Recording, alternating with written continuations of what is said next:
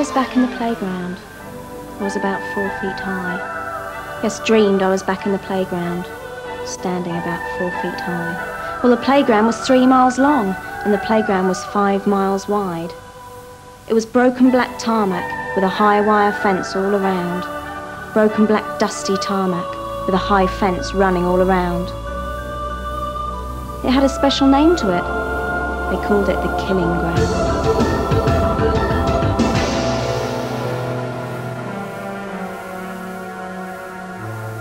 Got a mother and a father, they're 1,000 years away. The rulers of the killing ground are coming out to play. Everybody thinking, who are they going to play with today? Play with today, play with today, play with today.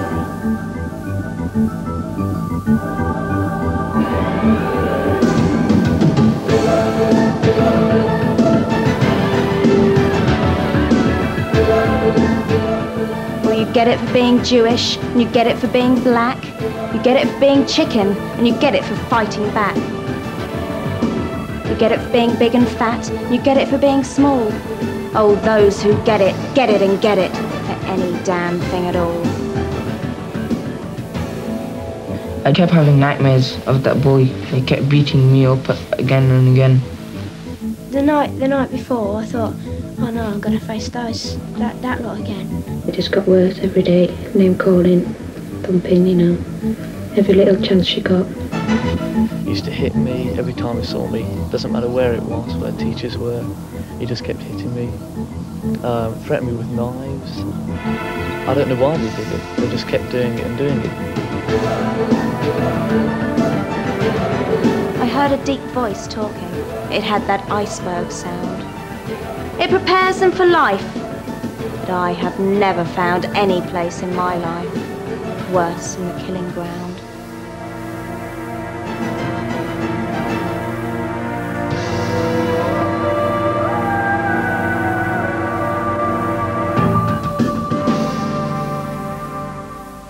John, I want to talk about that incident yesterday.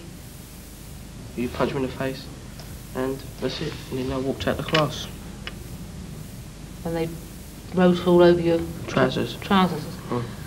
So you walked out of class? Yeah. Did you report the incident to anybody? So the teacher was in the class, but he never done nothing. He didn't do anything? Why do you think that was? I don't know. You never see it. You can't talk in front of him. You feel you can't talk to this teacher? No. Why? What happens when you try to talk? He goes on. He goes shh, shh, shh. Just tells you to shush.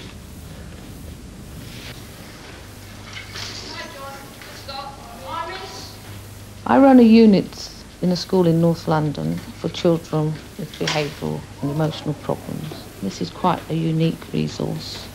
A lot of their problems relate to bullying.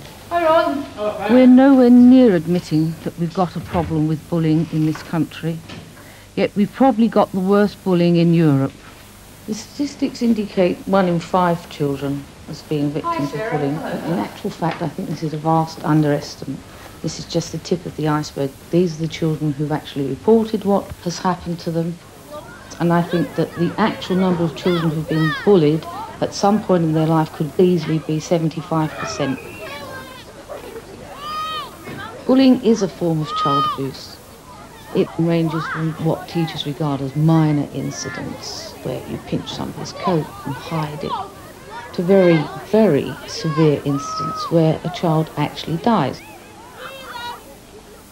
Life at school is a misery for many, many children.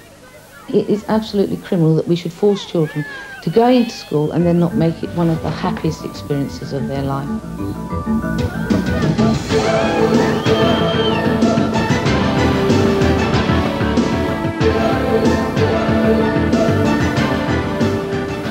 They bully me a lot, say horrible names to me and everything, and start telling lies about me that I've said this when I haven't, and try to get me beaten up by telling someone that I've said this about them when I haven't.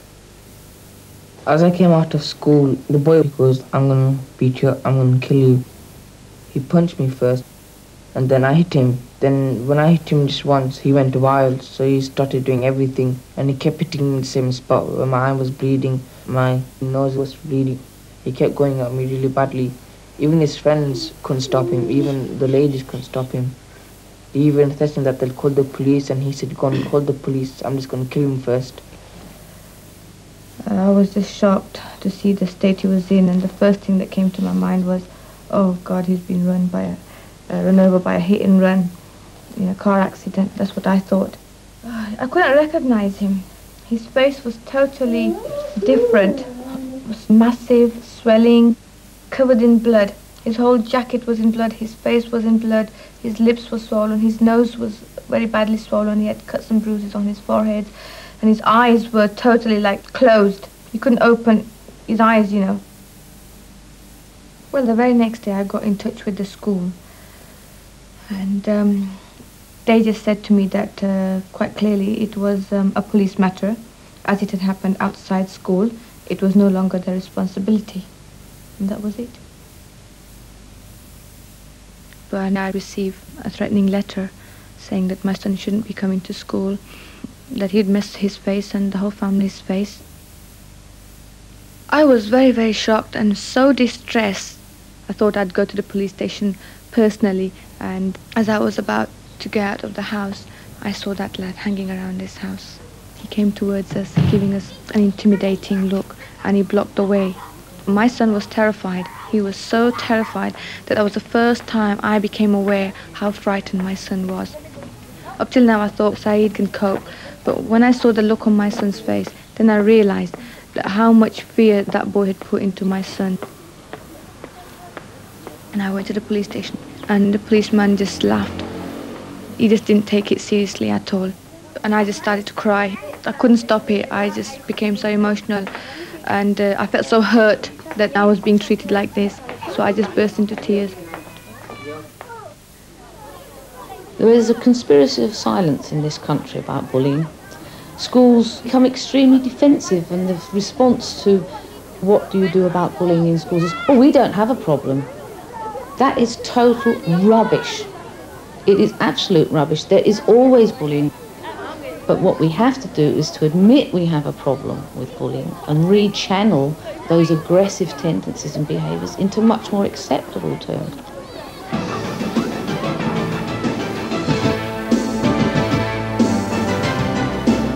I was hit, I was beaten up, I was threatened with knives. They got gangs of people onto me to hit me and beat me up. I was covered in bruises and cuts and things.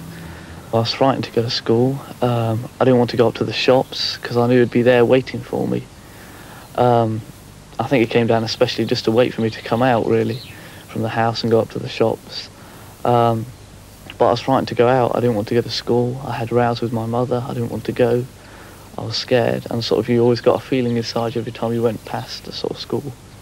It was very frightening indeed. We had not really fights, but it was that he didn't want to go, and no, he wasn't going to go. Please let him stop. Please let him stop. Please let me stay at home. Don't let me go to school, let me stay at home. Please, please. And this please business was going on and on and on and on and on. And then he said, I've got to take £5 in. The boy once said, I said, what for? I said, you're not giving it to a boy. He said, I've got to, please let me take it, otherwise I'll get beaten up. And I said, no, I'm not giving £5. I'll come to school. Don't come to school, don't come to school. Anyway, he didn't take the £5, and he got beaten up again.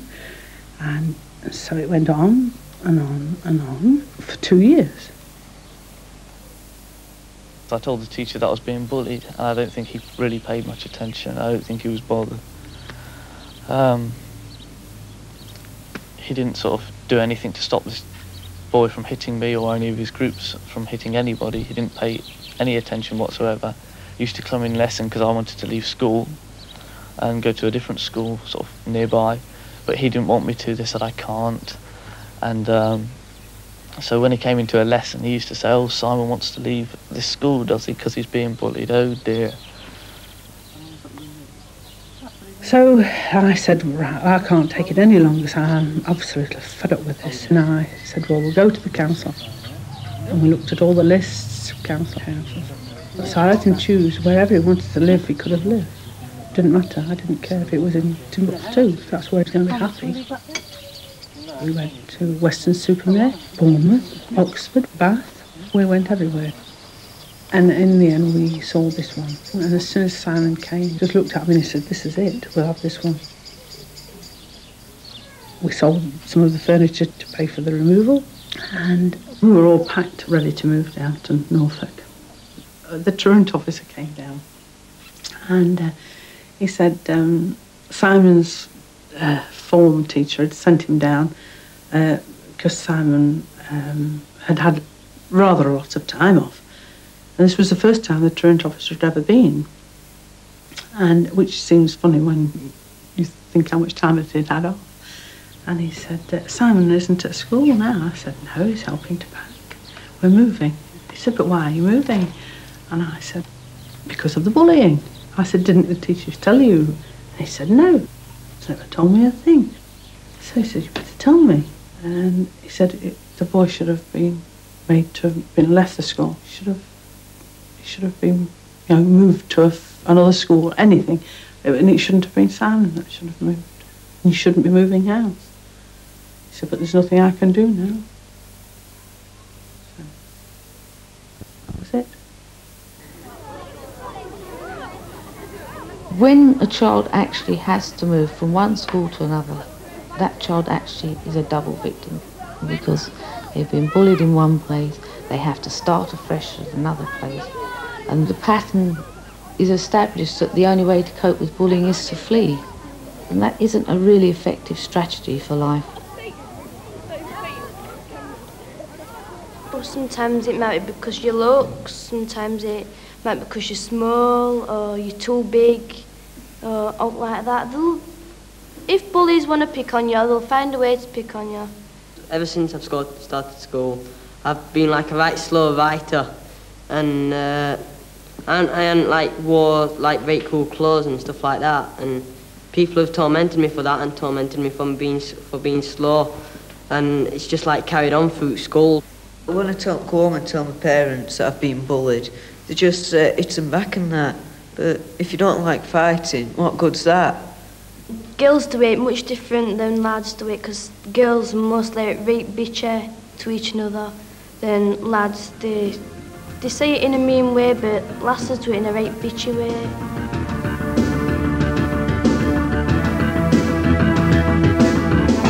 She had a pattern to it.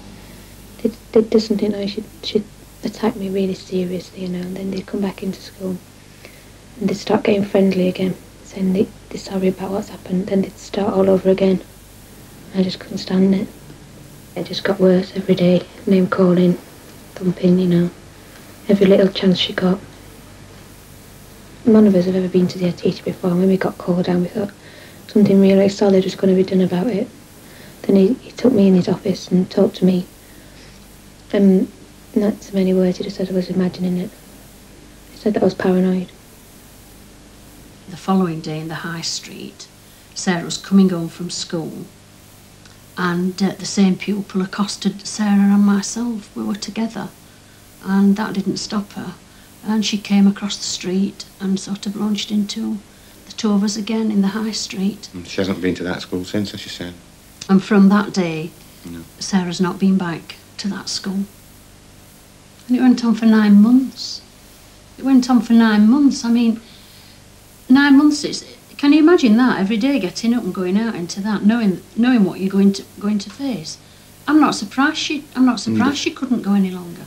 Because it just takes away anything that any thoughts you've got about yourself, any good thoughts you've got about yourself, they're out of the window, because you're hearing constantly, all day, how bad you are, how bad you're looking, how fat you are, all this, and it doesn't do anything for you. One teacher said, just do your way and trust in God.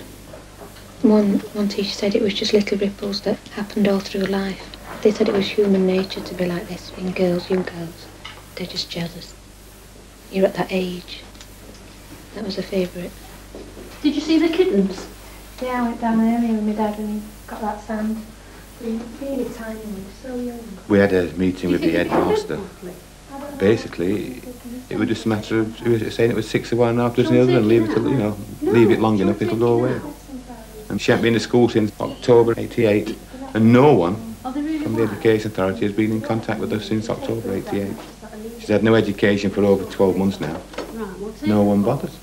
It's as though Sarah's walked out of the school and they'd like to see back of it. They don't want to know.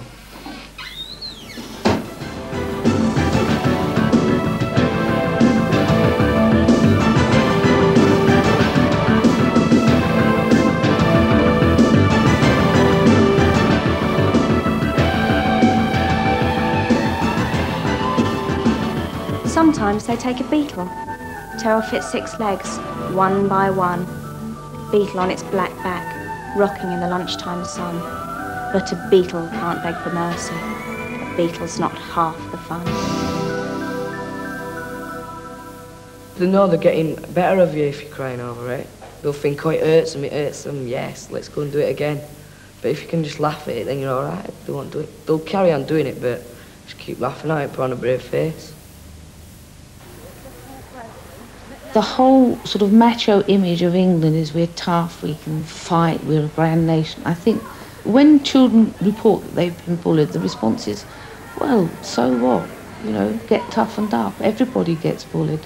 We think, well, this is, part of the deal. If somebody like Graham called me a name, I wouldn't take it. I wouldn't let him just stand there and just call me a name, because I'd have some of my mates there. And I won't stand there and take a name from him, because it'll get round and they'll go, no, he's took a name from him and not done out. So I won't call him a name back, I've done more than that to him. You know what I mean?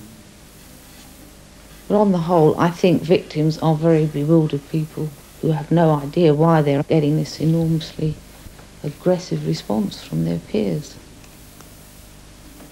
Peter, why do you think they pick on you? I don't know. But either they enjoy it or we know.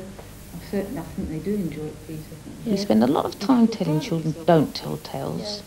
This is absolutely the wrong thing to tell them, because if they don't tell us, we can't do anything. And children get into the habit of not confiding in adults, and they get into the habit of thinking, well, they don't do anything. You've learnt a hard lesson. What you should be saying to children is, please tell us. If you don't tell us, we can't do anything. We have to teach our children to trust us again. I'd like to talk about how you cope in the playground when people bully you, right? I've noticed that you've been staying with the dinner ladies and talking to them. Is that because you feel safer? Yeah. They sometimes send him out, or they just tell him off.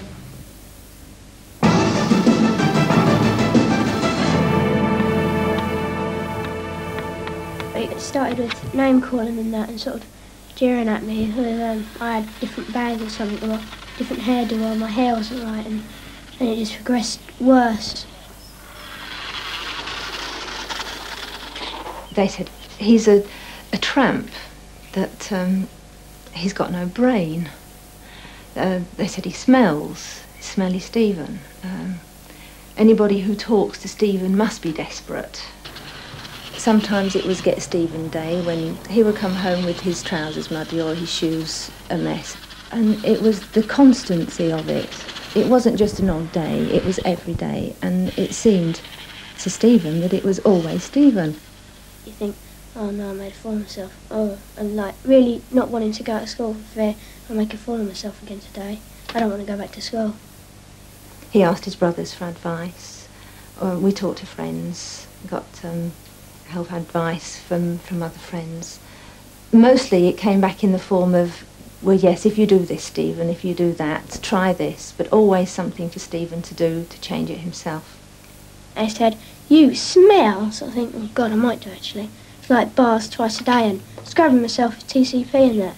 Like, because I said, you got spots, and like scrubbing my nose until it's really sore with TCP, and really like that. But it got more and more serious, and Stephen became more and more withdrawn, until he got to the point where he was looking at himself and feeling that there must be something wrong with him if they were picking on him in this way, and there was something he ought to do to change himself to be accepted. And He wasn't sleeping at night. I noticed that. He was walking the boards to the bathroom night after night. He wasn't asleep before midnight most of the time. Bob, a close friend of the family's, he said, don't bottle up your anger inside, just let it out. Wallop, not the punch will flying. Because I was that angry, I thought, this is not right, why am I suffering? But that's to their head. Or the main cause is head. That's it, give it a good right hook, Stephen. I felt angry and I felt, right, I'm going to get him tomorrow. And when the day came, I didn't, because I chickened out. I thought I might get done by the teachers or something. I'm a widowed mother, so I hadn't got a husband to back me up. And I felt very frustrated by the feeling that they thought that it only needed time to ignore it and it would go away, and I was just being overprotective and perhaps slightly neurotic, and maybe it was partly my fault that Stephen was like this. I felt that the best idea was to get the boys named by Stephen all in a room together, and for Stephen to have his say and let them know how he was feeling and what they'd done, and not for Stephen to run away from it. But it seemed to be left and left. They didn't feel that it was necessary to act very fast. Finally, he broke down completely and said, Mum, I can't take any more. I've had enough.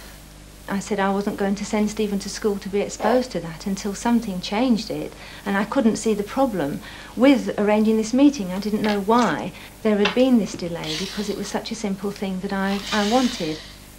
So finally, a meeting was arranged before assembly one day, and about half a dozen or so boys were brought in with Stephen. When they said, he said, we didn't know. I mean, he was calling us names back and doing him things back, so he thought it was all right. I said to him that was just out of sheer frustration. I said, well, we just didn't know that it was getting so bad. And I thought, no, I asked him, don't think of me as a snitch. I mean, I didn't snitch on any of you. They all stopped, literally. And then after, when they thought it was safe, they just sort of started calling me the odd occasional dig like we all do to them. That was quite natural. I thought, yippee, I've won. It's very essential that you do follow up any incidents, because, as you know, John didn't report it to anybody. Right. Nothing can be done unless it's reported. And parents can help in situations like you did. You phoned up, it was instant reporting, and I followed it through. That's right. Yeah. Parents can force schools to do something. If you persist long enough, the schools will take notice of you. I've always come over. You've always dropped everything. When it involves John. Exactly. Well, this is the way we can act.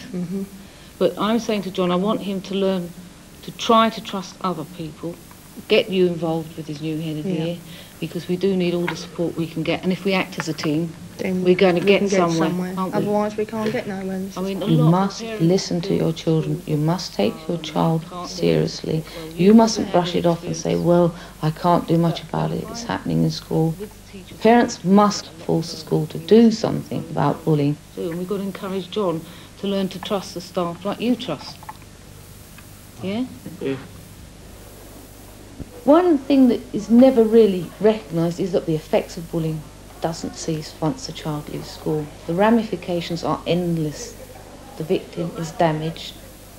Research has shown that 68% of bullies go on to be violent adults. In other countries, in the Scandinavian countries, they actually admitted they had a problem. They actually devised strategies to try and prevent bullying occurring, rather than trying to pick up the pieces afterwards, which is what we're doing in this country. They're asking teachers and pupils to discuss incidents. They want their opinions, they want reports from the children and the teachers.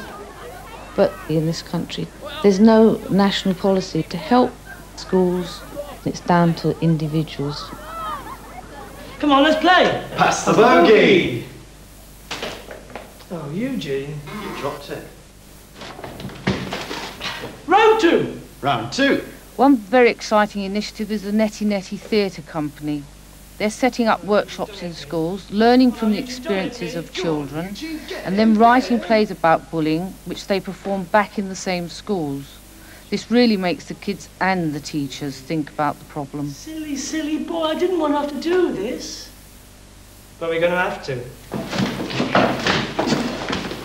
We've got a problem. There's an empty chair. And in the chair is sitting someone who's giving us a lot of trouble. A bully. Imaginary. Have a think. Who do you know who bullies? Got a picture? Right, let's make a person real. What's he like? Horrible. Horrible. Okay, it's horrible. Fat. Fat? Spots. Good. Spots? Body, yeah. Why has he got? Why do you think he's got spots? Because it eats lots of chips. Eats lots of chips. What does he do? What does he do? Have a think. What does he do to you? What does he do to other people? Begs for money. He gets money for it. When he's fighting, all his mobs in a circle, and he gets the person on the floor, and they all start kicking all at the same time. Or playing sports like football.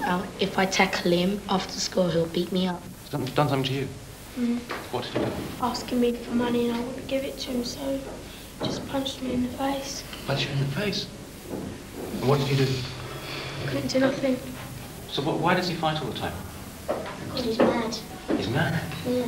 Maybe he's got parental problems. You think he's got problems with his parents? Yeah, maybe that they beat him and he gets in trouble a lot. So what does he do? Sometimes from school reports he might get in trouble from that. And takes it out on his children, yeah.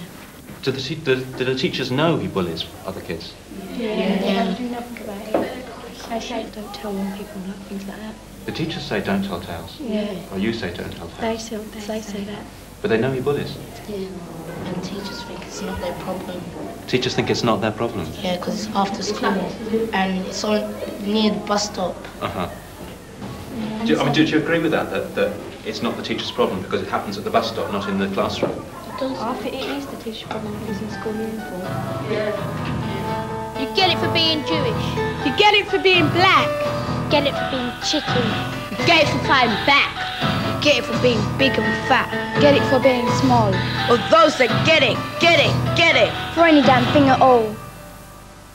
As you may know, I've been doing workshops in schools, trying to explore the issue of bullying with them, using drama.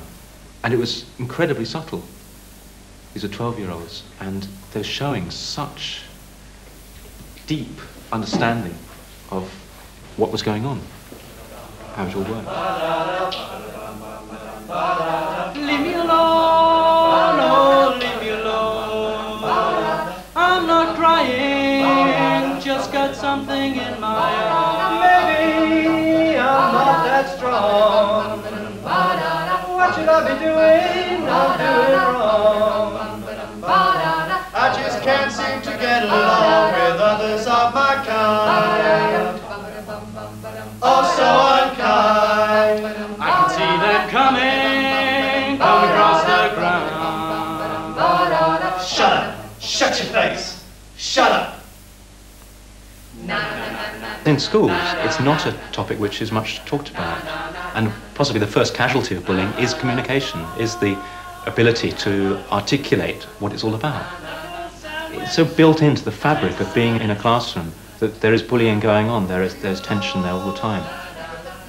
Keeping silent, not grasping it is such a sort of important part of growing up, keeping your defences tight so that you can get through the school day. There ain't no asylum here. Your mother can't help you here. Jahannam trolley down.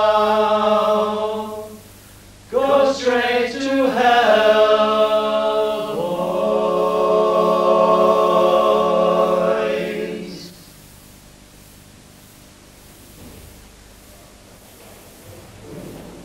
Human behaviour is very complex. You can be a bully and a victim at the same time. In one situation you're a bully, in another situation you're a victim.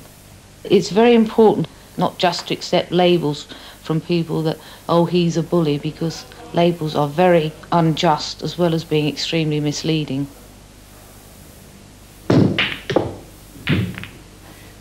the end of last term, what's that, a score for you? Right, at the end of last term we had a lot of problems, didn't we? You were getting into a lot of fights and bullying, yeah? And in fact you were off school for a couple of days, weren't you? With the bully, I will operate a programme which hopefully will stop his bullying behaviour and show him that there are other ways of behaving which are just as rewarding. But that's a much more long-term piece of intervention because bullying is learnt over a long period of time generally. They've got lots of models that they learn from. They may well have an aggressive parent. They may well have aggressive teachers. You get blamed. Why do you get blamed?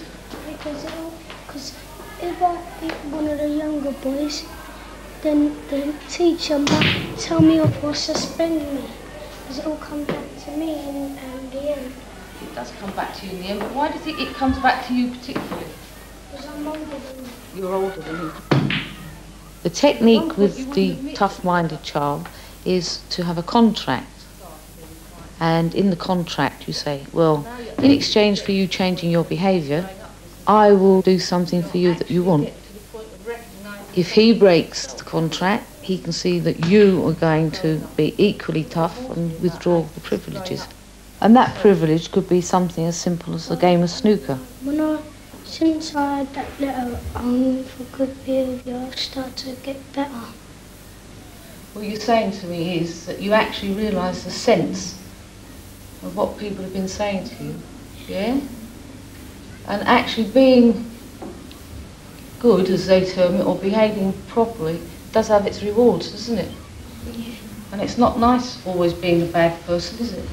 You get fed up always being the bad guy. Right? People stick labels on you, don't they? If you get into trouble all the time, it's a vicious circle.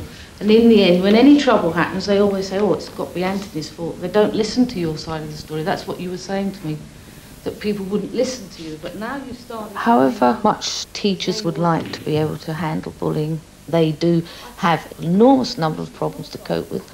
And yet we are expected to operate a service on minimal staffing levels. Our government does very little about bullying. They don't actually put in any resources. They don't offer training to teachers. They just say get on with it, and this is totally ineffective. Myself, I have never ever had an inspection in the 10 years I've been operating. So far, you've learnt this term then, that bullying doesn't pay, does it? I have never had any support. Do you think?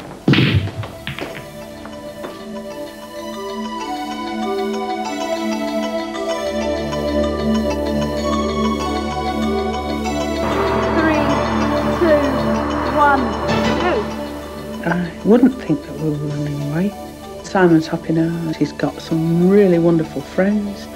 The school is excellent. And the teachers, the headmaster, every single person at that school is absolutely wonderful. And it's lovely. And he's happy. And that's the main thing.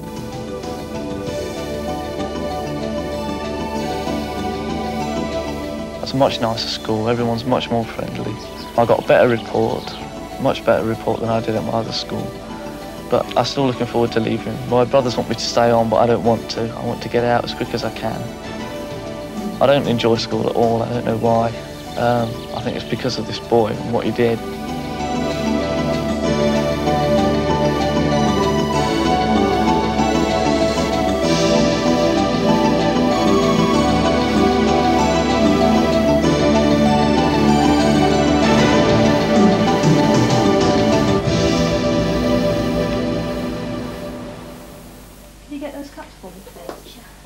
If only it could be realised that when the victim comes to say, help, I can't take any more, that is where you've got to start to help them.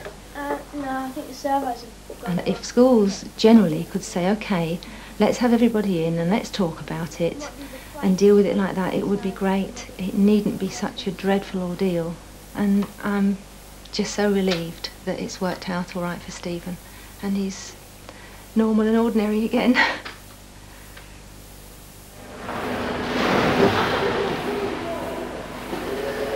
It's quite horrible to really get bullied.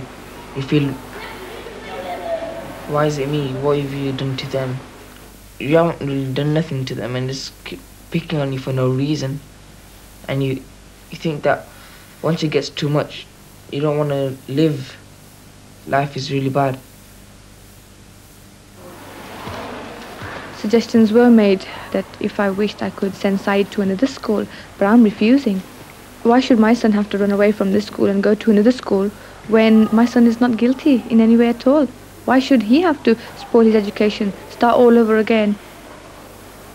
What if there are similar lads in that school? Again, the problem is there. So there's no way I'm going to change Said's school. He's going to go to this school, and he's going to go after the matter is sorted out adequately, even if it means involving the MP and the councillors and all the people in the high places. But I will do it. The biggest effect it's had on Sarah is she's grown up too quick this last 12 months. Too quick.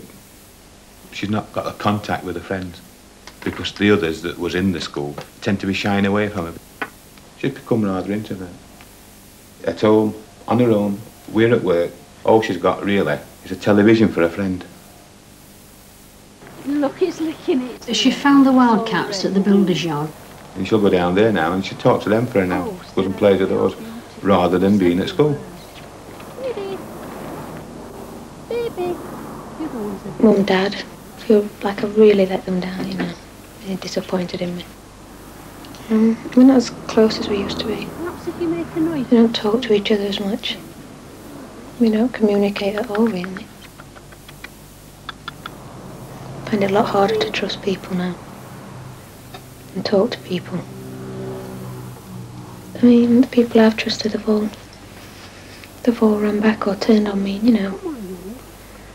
I just find it hard to talk about it to anybody. We're going to give them a tiny bit more. I'd like to just go back to school somewhere where she's not going to be there. If she wasn't going to be at that school, I'd go back to that school. But then again, you've got all the teachers and all the kids who know about it. And when I'm old enough, I just want to get a job doing what I want to do, which is working with children. But then again, they might not take me on with having no qualifications. Only playing now, no, no, no. Only playing now, no, no, no. Only playing now, no, no, no. Who's going to be the one we bully on the playground today? A lot of bullies say they're just playing this. It's just horseplay. I think if one child is visibly distressed, it's not horseplay. There's no play about that. That is deliberate infliction of hurt.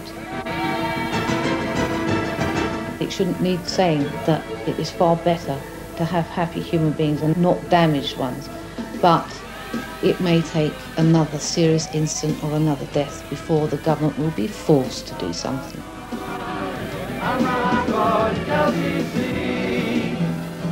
It always happens on concrete playgrounds. There's always someone living a life in fear. There's always got to be a scapegoat. There's a million victims out there. Only playing now, no, no, no. Only playing now.